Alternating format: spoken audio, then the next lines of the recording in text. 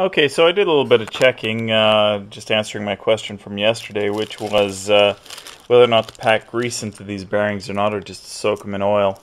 And the consensus of opinions was, even though it's oiled from the diff, pack it with grease anyways, the oil will wash out the grease regardless. So it'll provide some good lubrication until the oil gets to these bearings, and at that point, the oil will take over essentially.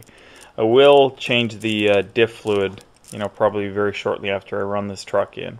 So any of the remaining grease that's in the system is going to more or less get drained out of the bottom. Okay, so I'm going to repack the bearings and put them on, and I think the next shot you'll see everything will be all ready to go. Okay, so I thought I'd do a quick blurb on reinstalling the hubs on the axle. Now, obviously, I've got the seals and the rear wheel bearing in, or the inner bearing in, as well. I've got the inner bearing in, as well as the adjustment nut. Now, my setup, apparently there's a couple of different setups. One is that there's a keyway to retain the nut. Mine happens to be one with a lock washer between two nuts.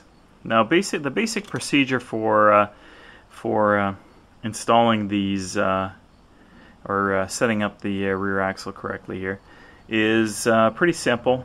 Tighten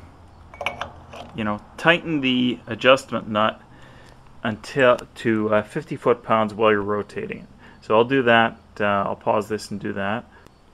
Now, once you've got the nut tightened to 50 foot-pounds and you've been rotating it, it's actually pretty tight there.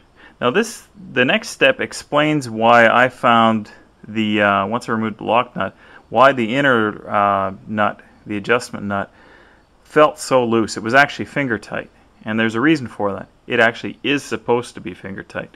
So what you do is, once you've torqued it to 50 foot-pounds, you're setting the bearing preload, and you back it off until it's the nut is loose, and from that point you retighten it just to finger tightness, to the point where, yeah, basically with your fingers you can't tighten it anymore. And at that point, I'm just looking for the keyway. There's the keyway on the front of the axle right there. You take your lock washer here and install it, and what you're supposed to do is back the nut off, the adjustment nut off, until it matches one of the tangs here, and then bend the tang over. So I'll pause this and do that. Okay, so once you've set up your lock washer and your inner adjuster bolt correctly, you thread on your lock nut, and that one they're a little bit more vague on.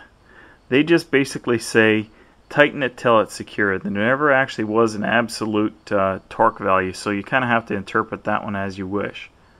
I can't give you any advice on this. This is the first one I've done. All I can say is, just before you do tighten anything up, make sure that the hub rotates freely and you don't feel any real significant end play on it. Personally, I can't feel anything there, so I'm going to say that I think it's pretty good. And that's it. Okay, so the hubs are all back on, and I've got my tires back on. That one needs a little air. So I'm glad to see. Any astute-looking people might notice that the lug nuts are on backwards. That's just because without the brake drum on yet, there's just that little bit of additional space, and the nuts are bottoming out before the rim was fully seated. So for the moment, until I get the brakes sorted out in the back here, that's the way they're going to be. Now I'll install the axle shafts next. Nothing special about those. There's just this metal gasket, I guess you could call it, that goes between it and the axle shafts. Axle shafts just slide right in.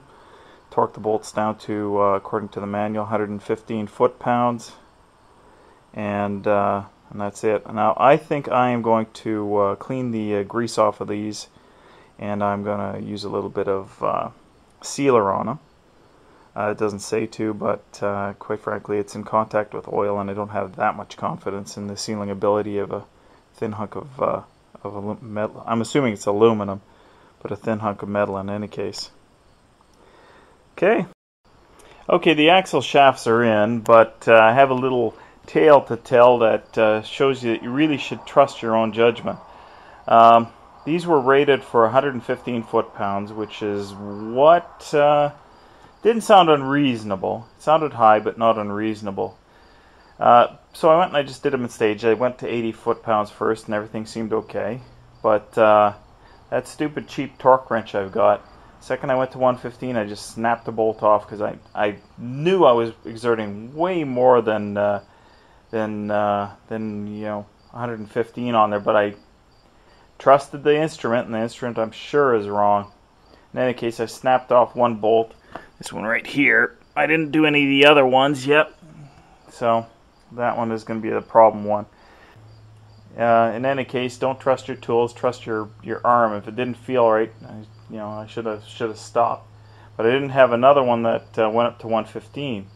So, anyways, that's it for today. I'm not too annoyed about that. That bolt shouldn't be too hard to get out of there because it went in there easily enough. So snapping the head off, should be able to get the rest of the shank out fairly nicely.